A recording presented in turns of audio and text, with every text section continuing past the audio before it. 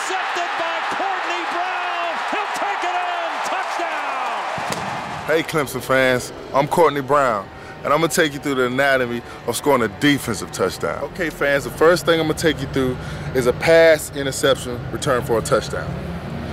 Well, as you can remember, in the game Saturday, I got my first career touchdown.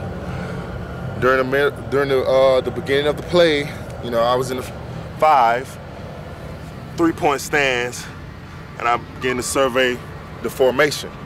At that time, I realized that it could either be pass or run. When the play started, the quarterback sat back, and as I began to do my pass rush, he looked at me, and I read his eyes. So at the same time, out my periphery, I saw that the running back was going out for the pass.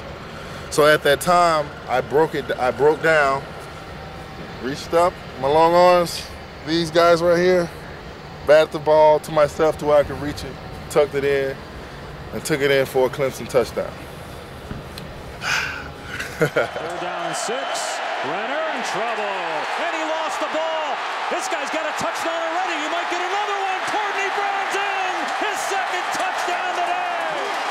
He had a pick 6 earlier. This one's a fumble recovery for a touchdown.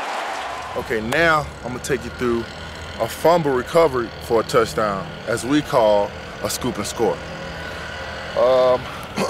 The coaches had called a great play. It was a stunt that we do, which freed me up.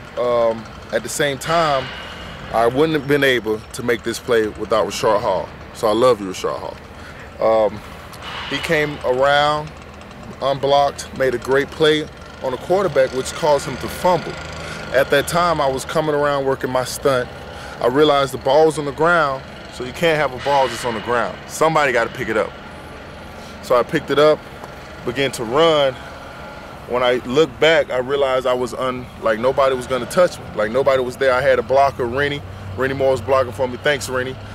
And as I began to take it in the end zone, I realized that here we go again. I scored another touchdown. So I thank God for him blessing me with the athletic ability to play football and blessing me with great teammates and the coaching staff and fans. Love you guys.